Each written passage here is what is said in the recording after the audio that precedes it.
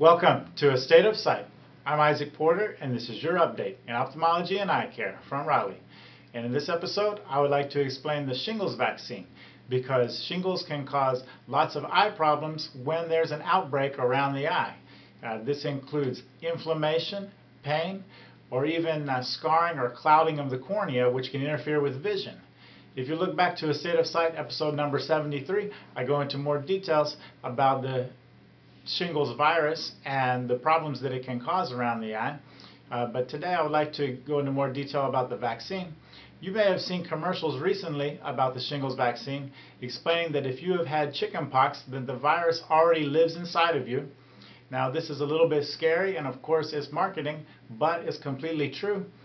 This virus, after you've had chickenpox, which is the Varicella Zoster virus, or also called Herpes Zoster virus, can live in the sensory nerves and then come out in a reactivation along one of the nerves.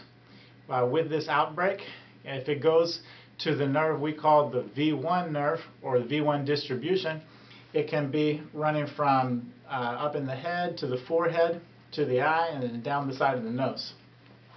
When we see this, that's when we are concerned about eye problems, and the vaccine is very effective in preventing outbreaks of shingles.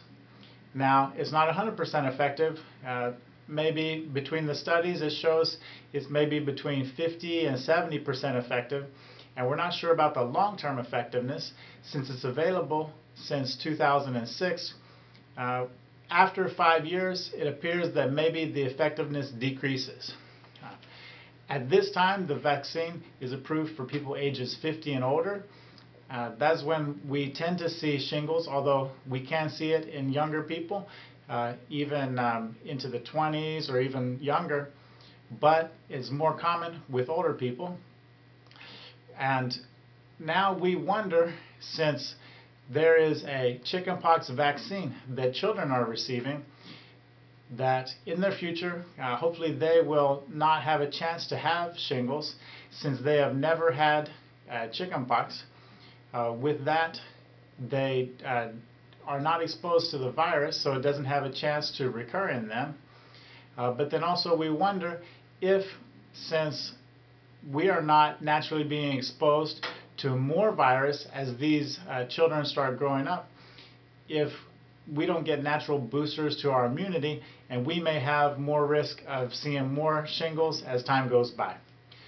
So if you have any questions about this vaccine or the shingles virus and how it may affect the eye, please post. We'll be happy to answer them, and hopefully see you again soon next time on A State of Sight.